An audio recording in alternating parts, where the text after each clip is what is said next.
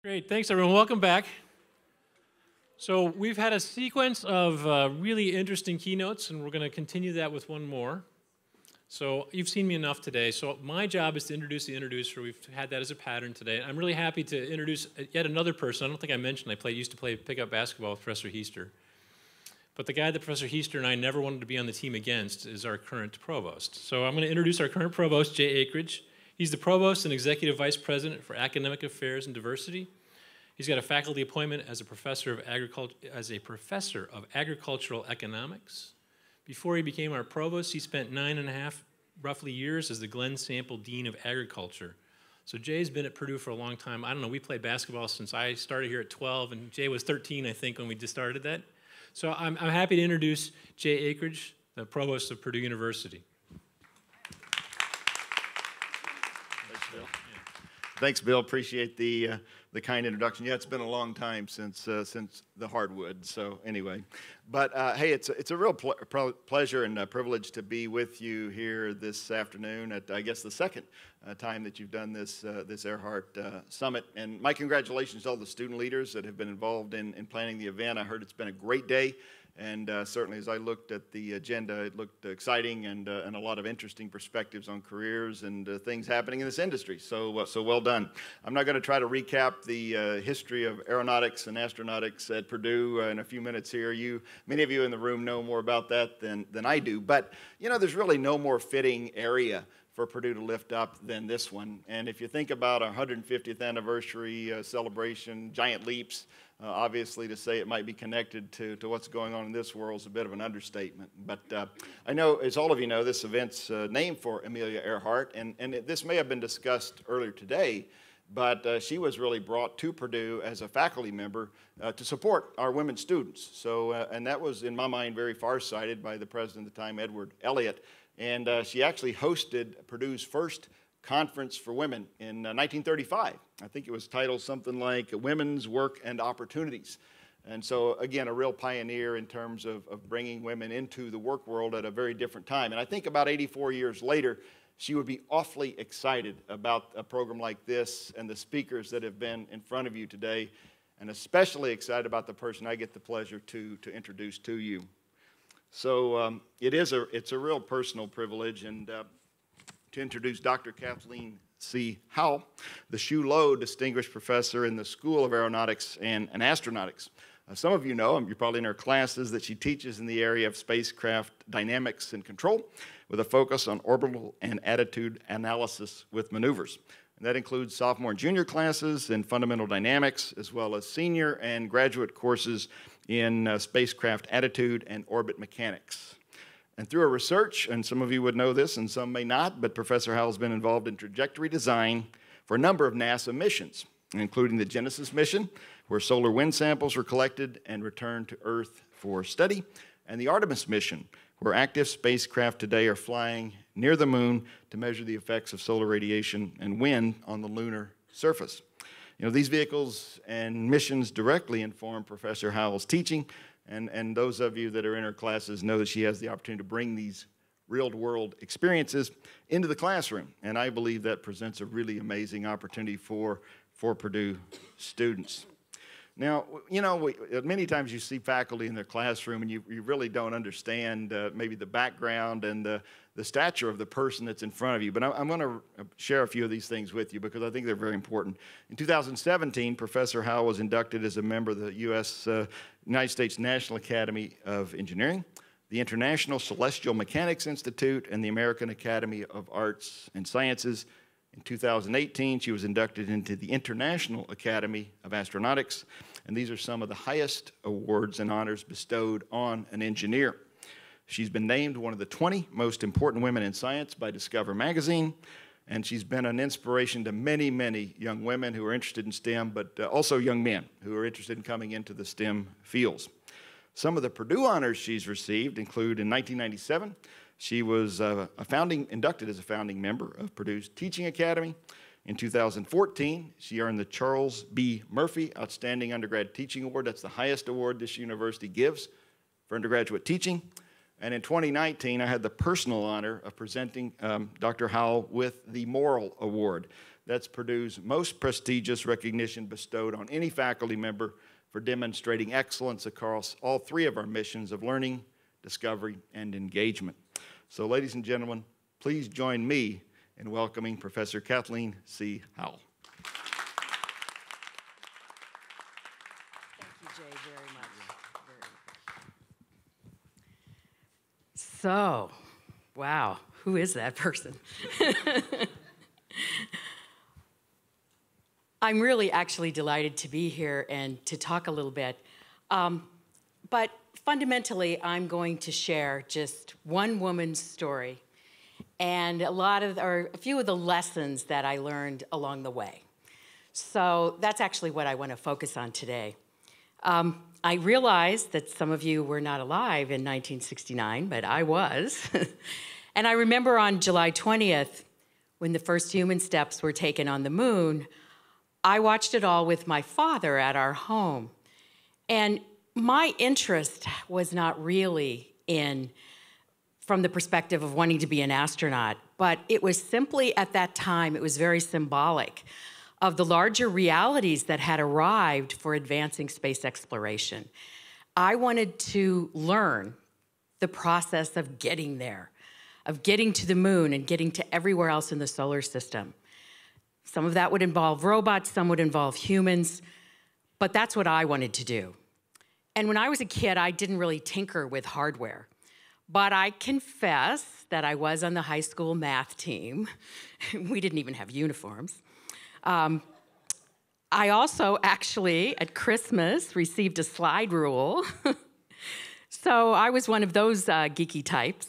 But after asking a lot of questions, I learned that in order to discover how to get to all of these other places, the best college major that I could aspire to was going to be aerospace engineering. So that's how I decided that was what I was going to do. However, I was also told by my high school guidance counselor that women don't study aerospace engineering.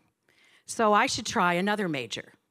And in fact, he thought I should go into education and I could teach kids about space. Now, as excellent a career choice as that might be, I also faced my first real resistance. So my first lesson was to completely ignore the pressure to go into a different field. And that was the first step that I took. Now, I do want to point out, though, that I was very fortunate because the people around me encouraged me, and they also told me why not. And so, in fact, my father was a lawyer. He was the general counsel for a large company. And at that time, he was busy moving his company to the forefront of the social issues of the day by hiring some outstanding women attorneys that were the first women lawyers, corporate lawyers in his industry. So he also, with that, gave me some other advice as I was moving off to college. And he said, you can do anything you want, but be the very best you can at what you do. So with that lesson number 2, I went off to college. I went to Iowa State University. I was a student in aerospace engineering. My major was dynamics and controls. And that was the place that I first ran into orbital mechanics and what that actually meant.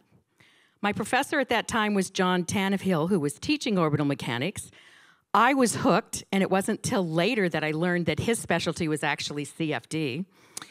But he was my first link to the topic, and a couple of years ago, I actually got to go back and talk to him, and I really thanked him and appreciated all he did for me at that time. Now, there were also only 2 women in my undergraduate class in aerospace engineering in the entire department. One of those was me. But I was also living in a time that was not too far removed from that wonderful 1969 date. So this is a little while later. But because I wasn't, I was also very familiar with the Mercury program and the Mercury 7 astronauts. And so that was familiar to me, and of course, the landing of the moon. But it was also the time of the Mercury 13.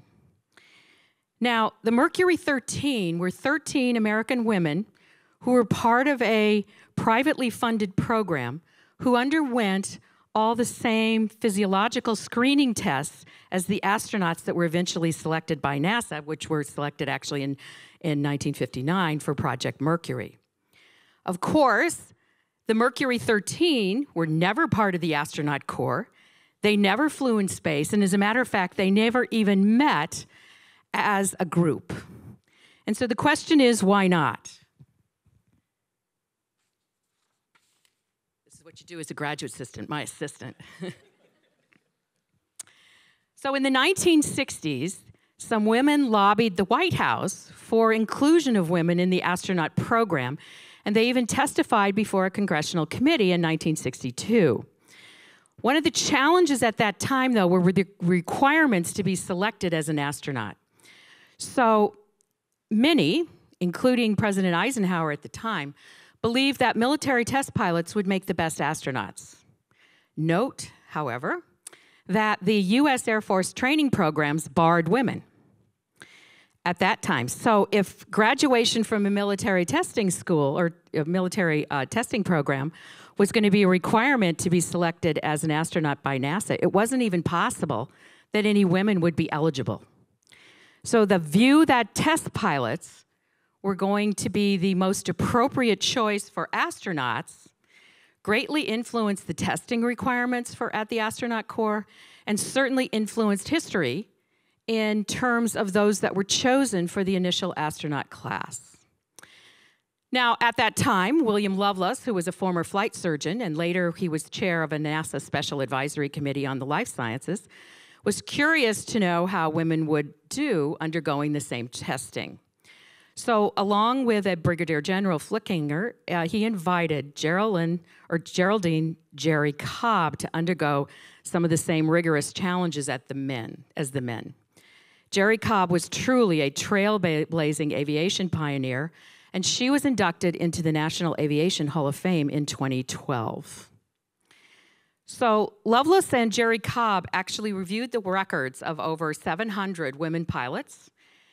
They had invited 19 women to come and undergo some of the testing. Now, these women all had at least 1,000 hours worth of flight experience. Jerry herself had 10,000 hours worth.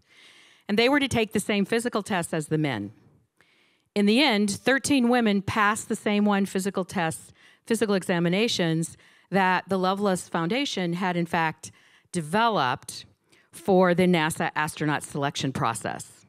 So Jerry Cobb had actually scored in the top 2% of all the candidates for these programs, men and women included, and including those that were selected for Mercury 7.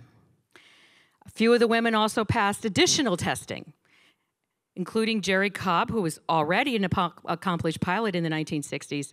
She became the first American woman to undergo and pass all 3 phases of the testing.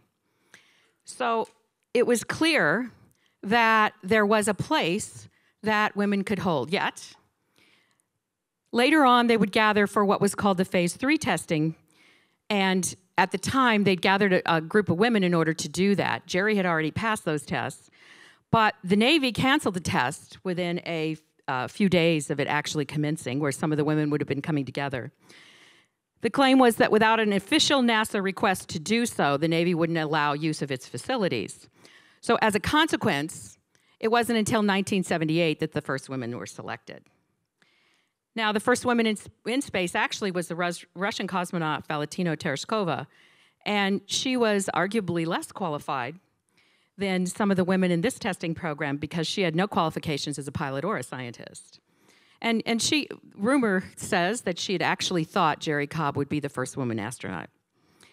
Jerry died this year in March 2019 at the age of 88. Now, I recall this story not so much because I wanted to be an astronaut, but because it also reflects the fact that we are all a product of our times, as was Jerry Cobb and the other women in the Mercury 13. And it says that there's a lot of different ways to contribute to the advancement of space. Certainly, that group made it possible for the later women to participate, also demonstrated that they could pass all the physical testing. And so I use that as the basis for my lesson 3. There are lots of ways to make a difference. Be aware of your own strengths and leverage them for your greatest impact. And so that was one of the things that I took with me from my college days. You're doing very good at this job. Yeah. Okay, so upon graduation with my bachelor's degree, the aerospace industry at that time was down. The number of jobs were not there weren't very many of them, and they weren't hiring very much. There weren't so many jobs available. Not surprisingly, as a couple of the other people noted on the panels, that at the time I lacked confidence myself. I was almost always the only female in all my engineering classes, and so I was hesitant, and so I interviewed with many different organizations. I interviewed with some aerospace, but I interviewed a whole bunch of others as too.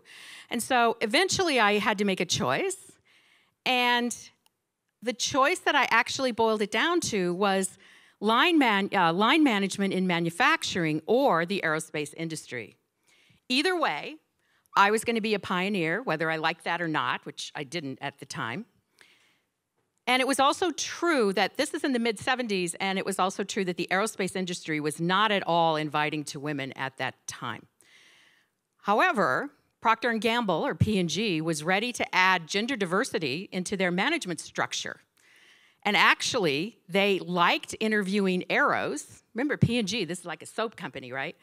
But they liked interviewing aeros because they felt at that time that aeros had a broader view of the entire system, irregardless of what the product was.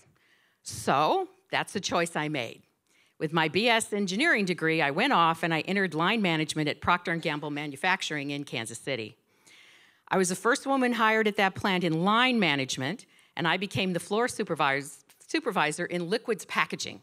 So I was packaging Joy, Ivory, Dawn, those kind of things that you buy at the supermarket. And actually, there was another woman that was hired, actually, at that time in powder packaging. That was like, powdered Tide. And that woman actually quit almost only a few weeks in. So I stuck it out, and I was able to keep going. It's interesting, though, because at that time, there was one other woman engineer in the entire plant. She was a chemical engineer, but she was a process engineer, which meant that there were no employees working for her. So in line management, I was going to have people working for me. But I really think that her success was the one that made it possible that they could go on to the next step, which was hiring me. Now, I have to be honest here. I absolutely knew nothing about this when I got there. And suddenly, I was supposed to supervise up to 40 people at a time who were unionized workers in a manufacturing plant. So, lesson 4, be open to learning new skills, because I was thrown into the deep end of the pool for sure. Now, however, I was under a department head, a male department head, which was fine. And I also had a male colleague who was a supervisor of the other shift. So we traded off day shift and evening shift. We learned together, and actually, ourselves and all the people we worked for, we actually eventually came to an equilibrium point. Believe it or not, I was then actually promoted from packaging into production. So that meant that I became the department head of the chemical production of the liquid detergent.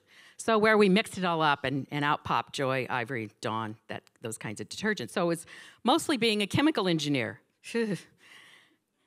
So as far as the organization was concerned, the manufacturing plant at that time, I was their first woman, promoted at a relatively young age into such a leadership position. It was not always smooth. All the people who worked for me were older than me. That didn't always go well. The technical decisions were where I felt the most comfortable, but I actually had to learn to be the boss. I will tell you, we all learned together, but the experience taught me a lot in ways that I had never imagined. It helped me prepare for academia. I was working with folks whose life experiences and perspectives were very different from my own. But I discovered that we could always find common ground. So there were many, many lessons that I learned there at that position, but I will highlight just 2 of them. One of them is lesson 5, boy, get comfortable being uncomfortable, because that was like every day. And lesson 6, whatever the path, take advantages of the opportunities, because not everything is going to be painted as an opportunity for an aerospace engineer. But I learned so much that I rely on today. I didn't even have to train you. Now another choice presented itself to me. And that choice was I could move to Folgers Coffee and have yet greater managerial opportunities at a higher level. Or I could give up my path to higher management in manufacturing and return to graduate school. I decided that it was the time for me to return to aerospace, and so I went ahead and made that decision. I lost a lot of money, but I went to graduate school at Stanford and went into the Aero-Astro program there. So that meant the next part of my life was in graduate school, and I loved graduate school. I worked really hard, I learned a lot. I was told that at the time, I was one of only the first or second women at that time that would eventually graduate in D&C in Stanford's program. I'm not sure if that was true, but since I was completely surrounded by men, it sure seemed that way. I was also a teaching assistant, and I really discovered that I liked being in the classroom. And actually, as it turned out, I may have learned a little of that in the manufacturing because I had to learn how to take apart and reassemble all the equipment there. And I actually helped other people learn to do that. So maybe it sort of started there. But I really loved it. I even taught a lab class in D&C, and I have to tell you, my current students might not believe this, but I was clearly the best among all the graduate assistants at soldering electrical components.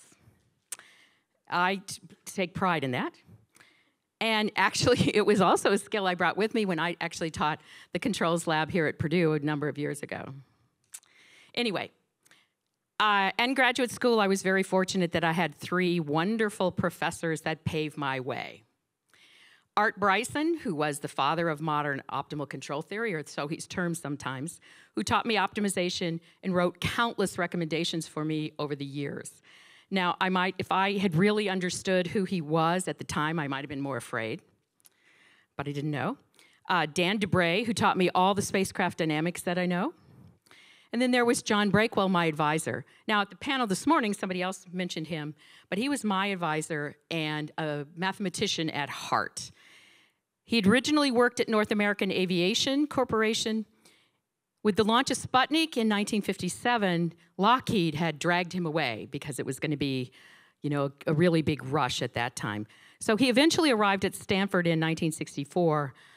He's considered one of the major developers of the field of astrodynamics, but he was also, because of his other experiences, he was also a practical engineer. So I was able to take advantage of those things.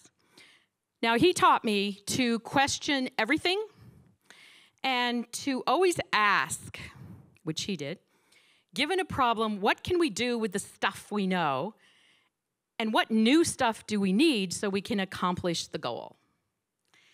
And so at the time, initially I was kind of just annoyed at those questions, saying, why don't you just tell me?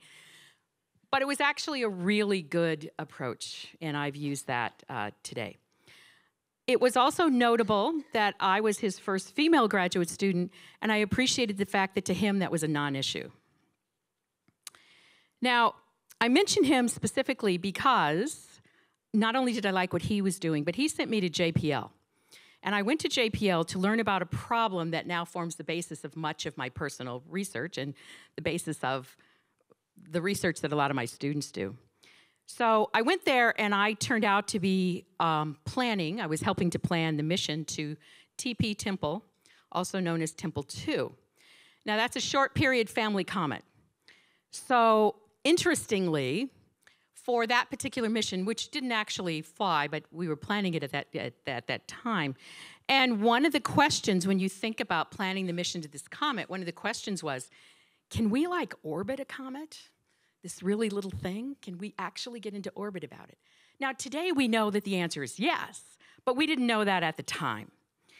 And so in my first ever technical paper, I worked with Jerry Jones, who was the supervisor for the Interplanets Analysis Group at JPL, and Chin-Wan Yen, who some of the folks here might even know. And we produced zero-velocity curves for the Sun-Comet system. Now, I know there's only a few people who know what that is, but that was a big deal at the time. We also sought fundamental behaviors in such a regime so we could actually answer yes and determine exactly how you would accomplish that. I really enjoyed that experience and went on to work on halo orbits in my PhD. However, once again, I was challenged by outsiders who looked at my research in orbital mechanics and said or asked, why was I working in this particular area? No one will ever care about this. It's purely an academic exercise, and I will never be able to sustain a career in orbital mechanics. Lesson 7, find something that you're really passionate about and become really good at it. And so I persevered. I'm also very lucky again because John Breakwell, some of the other notables in this field are Roger Brooke and Victor Zebehay, and they all believed it was not a waste of time, and they all encouraged me to keep going.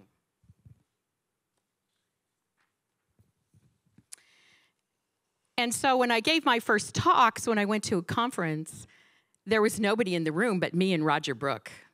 So the conclusion was nobody cares. But in this subject area, if you go to a conference today, the room is typically packed.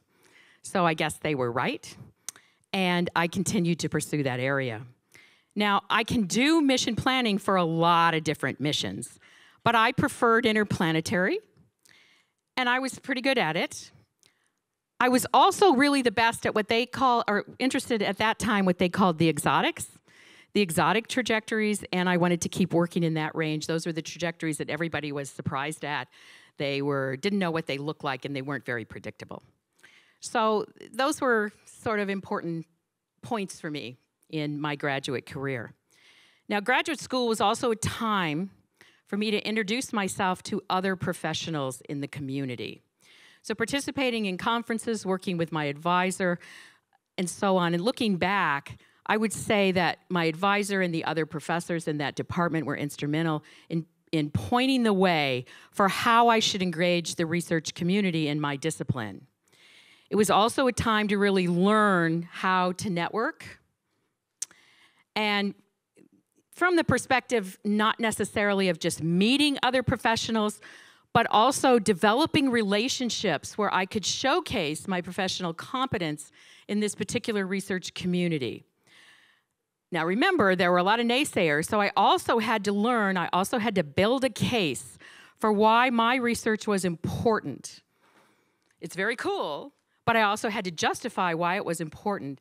And going into academia at a later time, I also had to convince folks that it would be worth the monetary investment at some point in the future. I also had to develop my own long view, my longer vision of the field and what impact I might be able to make in a particular technical area.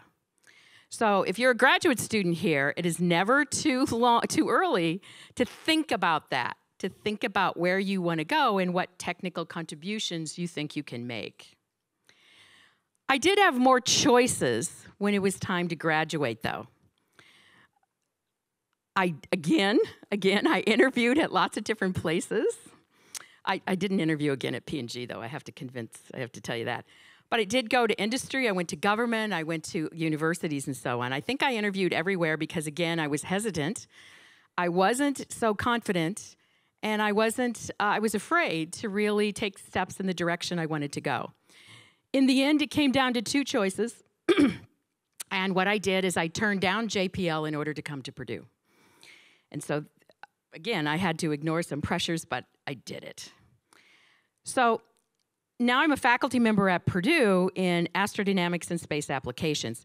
Now, the first thing I'd like to do is sort of talk about what is that field, what does it encompass? It does a lot of things, the motion of natural and man-made objects, but it incorporates all aspects of spaceflight, all types of orbits and trajectories, which is a lot of what I do, but it also means trajectory and attitude optimization, orbit determination, remote sensing, looking at the space environment, navigation, guidance, attitude control, telemetry and communications. These days, we've also got constellations and formation flight, mission operations. All of those things kind of come under that category. So you might now look at me and say, so how is it going? Okay, I think.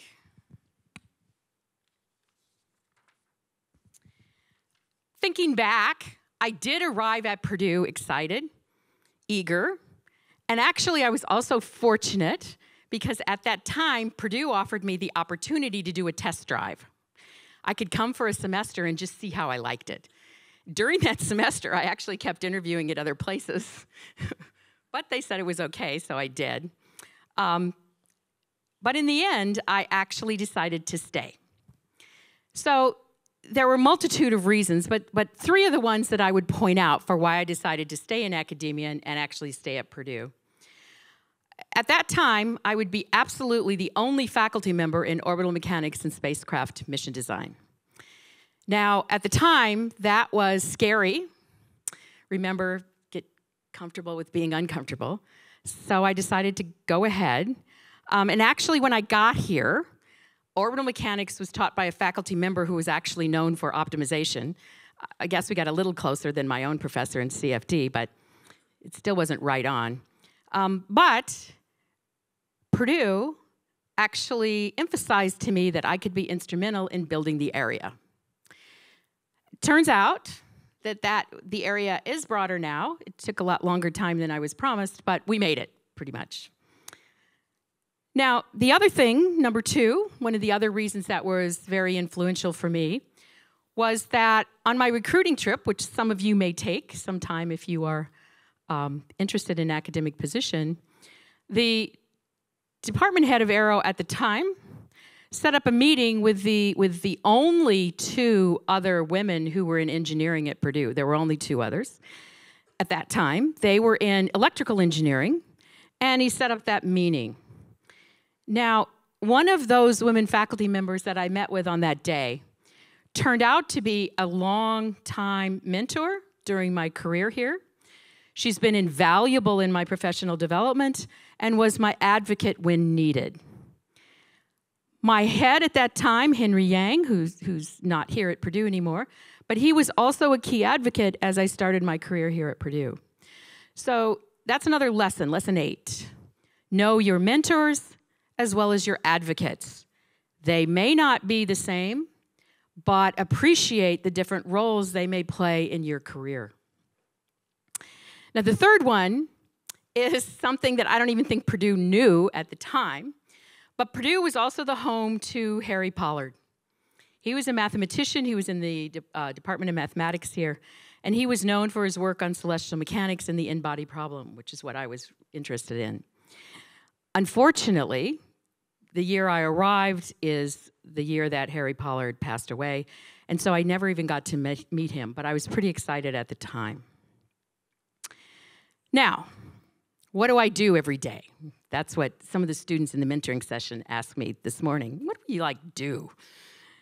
So, a little note, which I think was alluded to a few minutes ago, maybe by Bill, which was that success in academia relies upon pretty much 3 pillars: discovery or research, publishing and funding, learning and teaching, and engagement and service.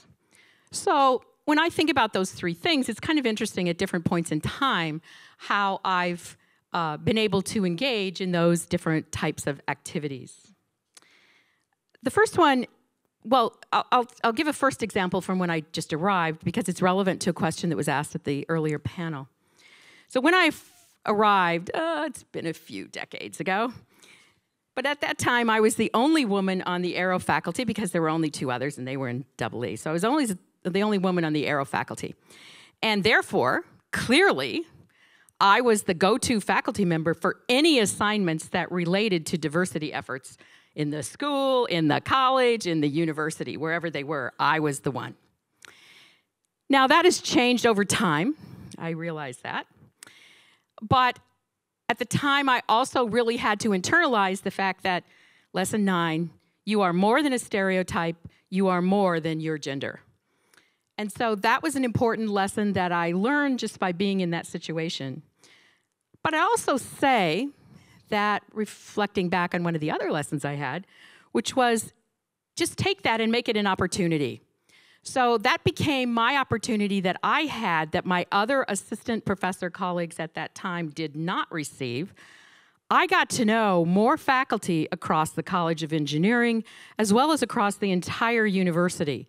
I also gained access to some higher level administrators, for example, the dean and the provost at that time. So it gave me, putting a good picture on it, it gave me visibilities at higher levels that actually offered me some long-term benefits. So it also allowed me to understand a university from a broader setting, which helped me in my own job. And I came to realize that although I haven't necessarily been interested in taking advantage of them, there are as many other opportunities in a university setting as there may be in another type of organization.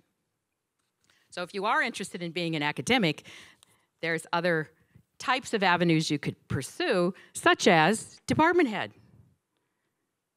Come on, be enthused. No, no. So remember, no matter what happens, take advantage of the opportunities. Not all of them, you may not see all of them, but opportunities at the time.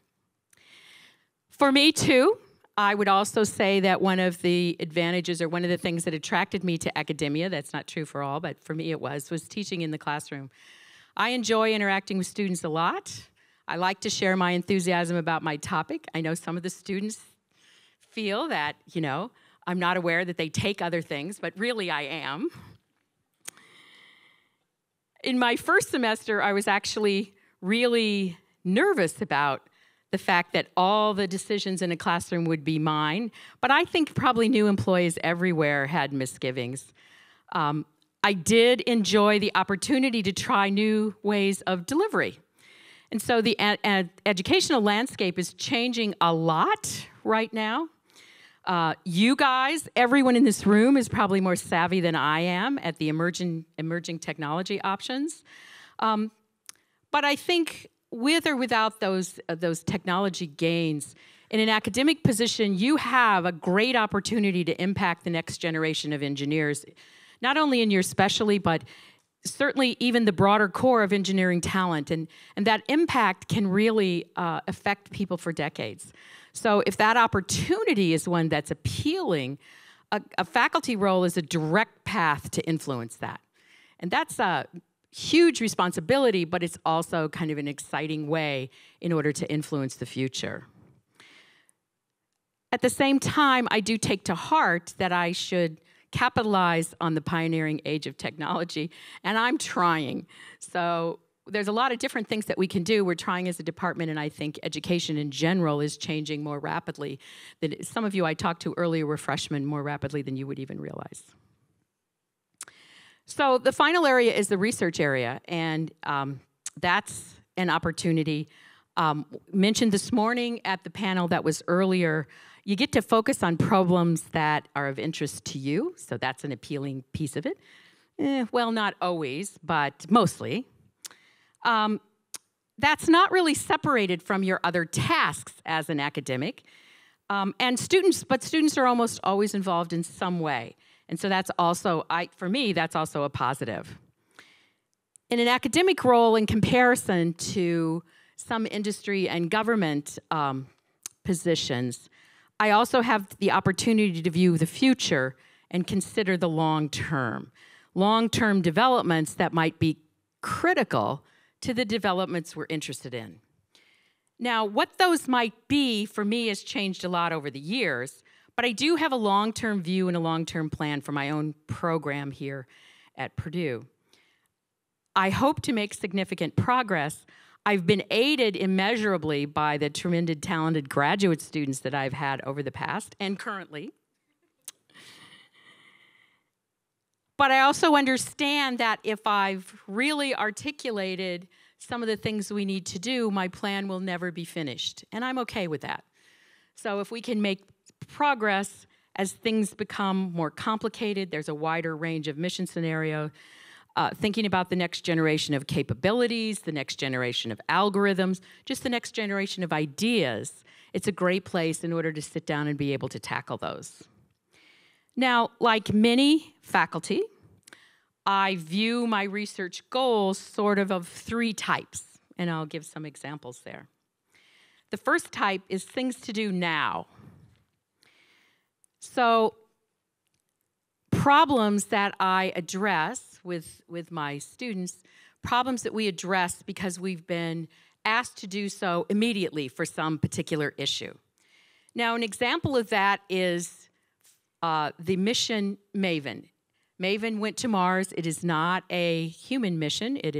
They're looking for information, learning about the atmosphere of Mars.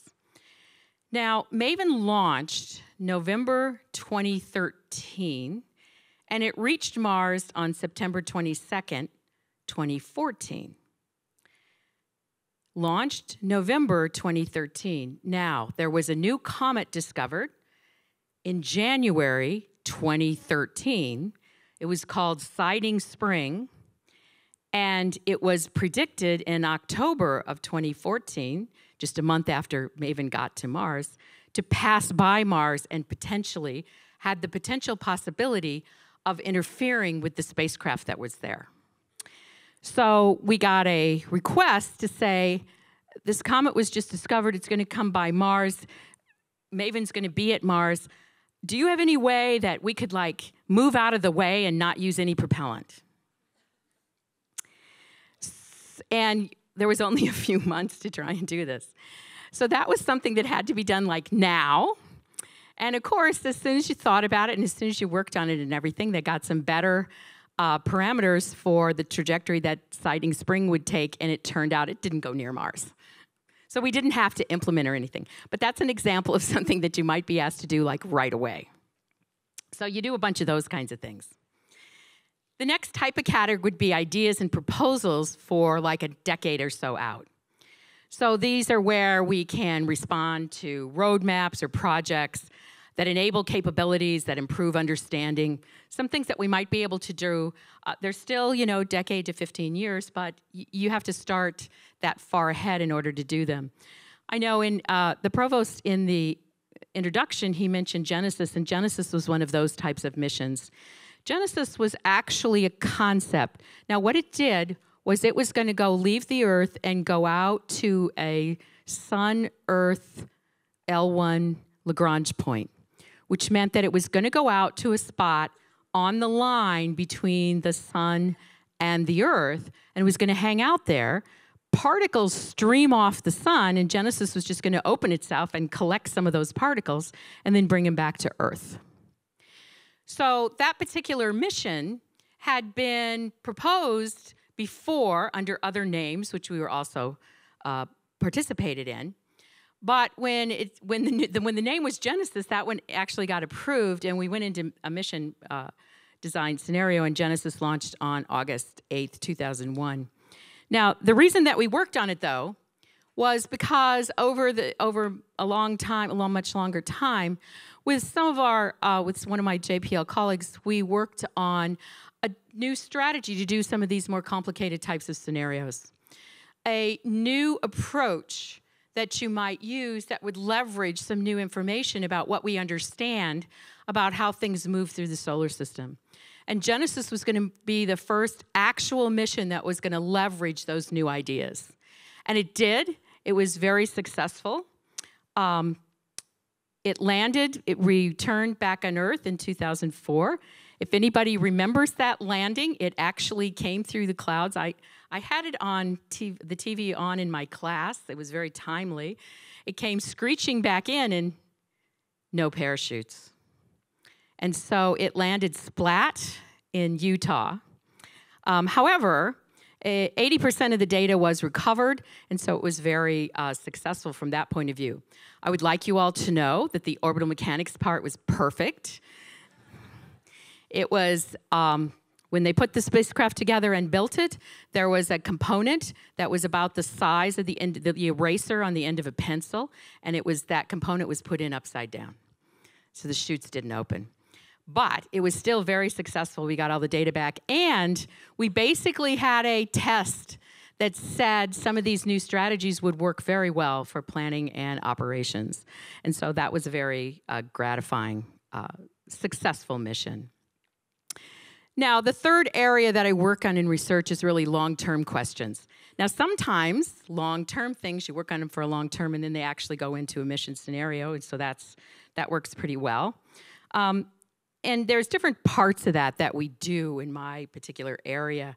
So right now, we're actually working on what I might call orbital infrastructure, which is as we move out away from being in low Earth orbit, there's a lot of other types of motion that we can leverage in the environment. And so we've been working hard for a long time in order to learn more about that. And I would say in this category, I would put Gateway.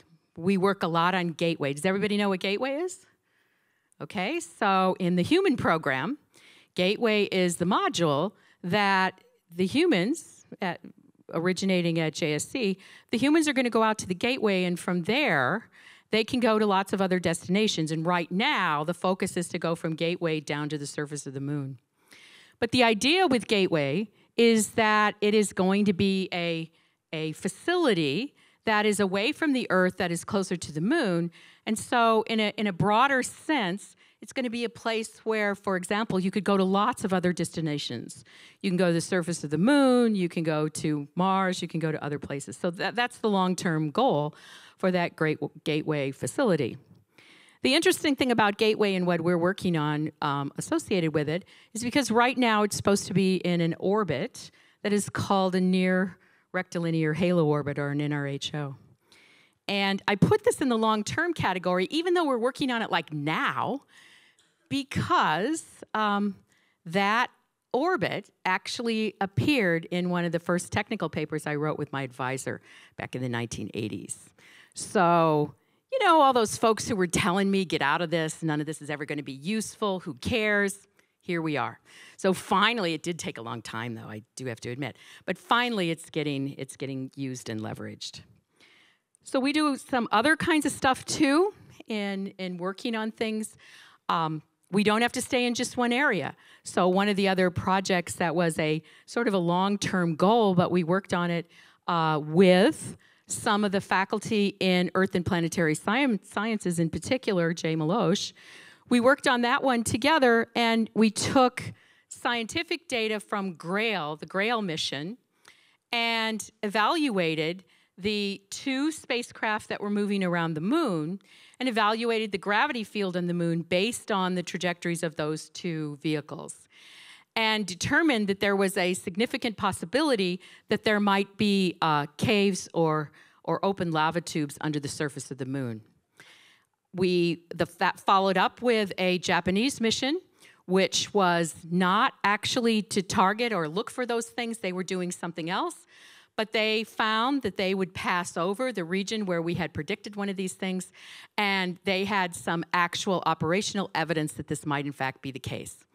And so that has produced more interest in determining if these things really exist on the moon, and if they do on the moon, we've worked with other colleagues to assess their stability and so on.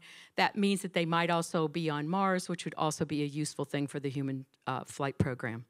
So those are some of the things that we started out thinking they were longer-term things, but actually have proved fruitful. I have one other example that we also looked at, because that actually was also mentioned in the panel this morning. Where's my assistant? And that was, we also worked on something for planetary protection. So we worked on a program where the Russians actually, the Russian space program, they were going to send a mission to collect some samples off of Phobos, which is a moon of Mars. And so they were going to collect some samples there and bring them back to Earth for analysis. Now, planetary protection was, oh my gosh, if we bring back some particles from another planet and put them on Mars, what are the chances that we might have something alive? Or what are the chances that we might have some contamination? And so we looked at it not necessarily from the perspective of the design of the orbits, but we looked at it from the perspective of if an asteroid hit Mars many, many eons ago and shot up material off the surface of Mars and it landed on Phobos, what percentage of that material might we bring back that was due to some kind of comet which might have some life on it that would actually eventually work its way back to Earth? So that was very exciting. We found out that there would actually be perhaps enough of a sample that could actually test for that kind of particle. Unfortunately, this was called Phobos Grunt, was the name of the mission. And just as the Russian vehicle was trying to exit Earth orbit, it actually blew up. So we didn't actually get to test that. But that's a kind of problem that we might work for planetary protection. So that was another interesting one. So in any case, those are some of the examples of the kinds of things that I do as a faculty member and thinking about what problems might be out there. Clearly, when I do this kind of research, it is not a lonely quest. I actually work with a lot of other people, interact with my professional colleagues, my students, a lot of people I work with beyond the university. Some of my very first collaborators were from my own academic family. Some of my first grants were from my academic family, other advisees from my advisor who were older than I and had moved their way through this system. And so I think that that has been very helpful to me. And I see such successful networks going on in my own students, and I think that those relationships are invaluable. So of course, the lesson that you've heard all day today, which is network, network, network. So I'm also involved in a lot of other service activities. I don't really regret any of it. I've learned a lot. And so I also do a lot of engagement in service through the university, but also through professional societies. So I've actually networked and made a lot of technical contacts through those professional societies and those other types of partners. Now, as I look back over my own career, one thing you've learned is that it was long. But anyway, as I look back, I also observe another pattern, which is important. At every single stage of my career, every single one, there were folks that were critical for my professional development and success. If anybody ever, and I've mentioned some of those names along the way, and I did that on purpose because it's important to me to recognize the people who have helped me along. And so as I think about that, I think it's an important lesson to remember. So that's my lesson 12. No one makes it alone. And if anybody tells you that they made it all by themselves, I would say that's not true. So that the folks that may step into your life may do it a lot of different ways. Sometimes it's a mentor, sometimes it might be just a conversation. But more often than not, it's an opportunity that has made a huge difference along the way. So as you go on and are successful in your own career, I think it's always important to remember that lesson. And whenever you can, use your position, your career, and take the opportunity to offer opportunities to others. You know, sort of pass it along. And that's an important part of what I think made me successful, so I want to pass it on to others. Now, the final lesson doesn't even have a number anymore. I just call that one just put up the good fight. And I just want to leave you with a quote that I actually have on my desk.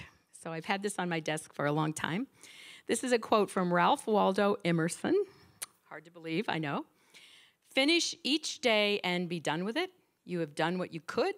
Some absurdities and blunders have crept in. Forget them as soon as you can. Tomorrow is a new day. You shall begin it serenely and with too high a spirit to be encumbered by your old nonsense. Thank you, guys.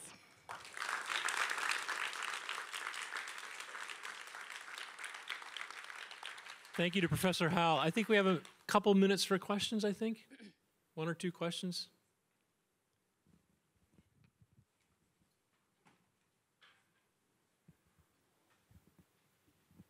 So obviously going back to the beginning of your talk, you worked in industry before you returned to graduate school. I did. How did you find that transition, and do you think that that's something you'd recommend, or that was just related to your circumstances? It wasn't a conscious decision I made that I'm going to be an academic and I think this is the road I should take. That's just the way it fell. But I learned an awful lot from that experience. And I think others might have told me that, oh, once you get there, you're never going anywhere else.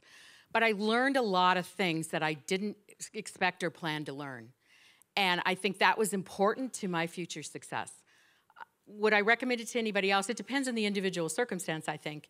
But it was very different from what I do now. And I think the lesson for me is whatever experience you have, you can learn a lot of things that you can apply. And so from that point of view, I think it was really positive. Anybody else? Oh no, this is going to be like a class, right? Pulling it out of them. Yes.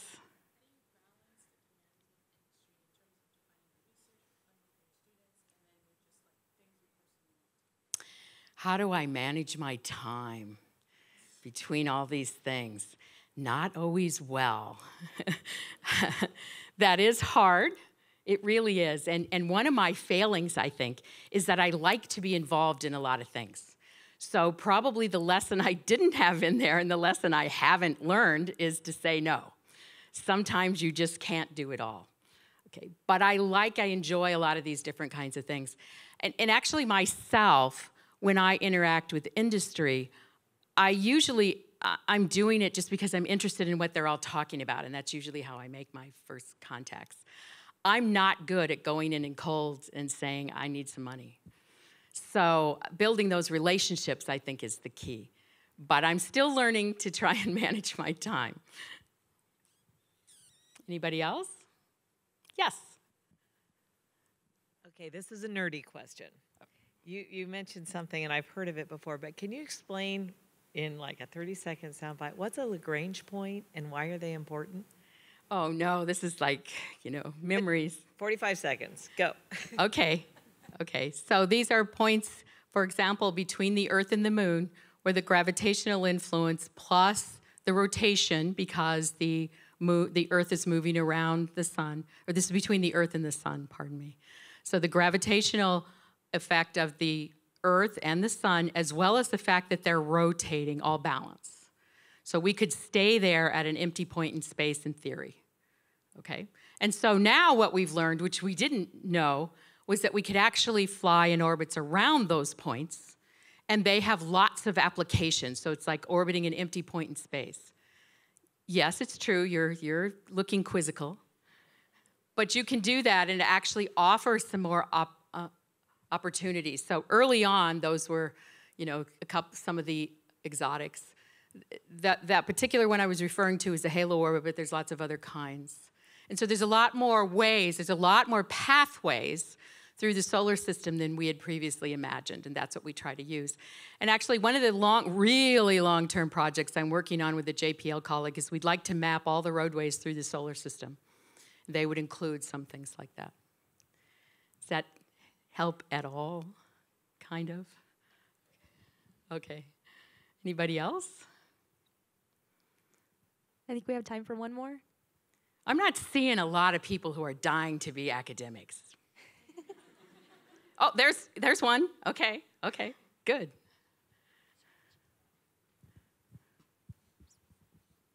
What do you see as the biggest challenges in orbital mechanics today, and where do you see the field going in the future? Well, one of the biggest challenges, I think, is that we think we know it all, and we absolutely do not. The problems that the solutions are unknown. We only know as much as we do because of the computational capabilities we've gotten in the last few years. But I think that there's a lot of things we don't know, which means that there's a lot of other opportunities that we haven't yet taken advantage of. And so right now, that's what a lot of folks are working on. How do we leverage some of those things? Now, at the same time, we're also talking about, it's expensive to put rockets up and get to places and so on. How can we cut that down? How can we make that more efficient? Okay. That was the last question you said, so I think we're done. Thank you so much, Professor Howell. Okay.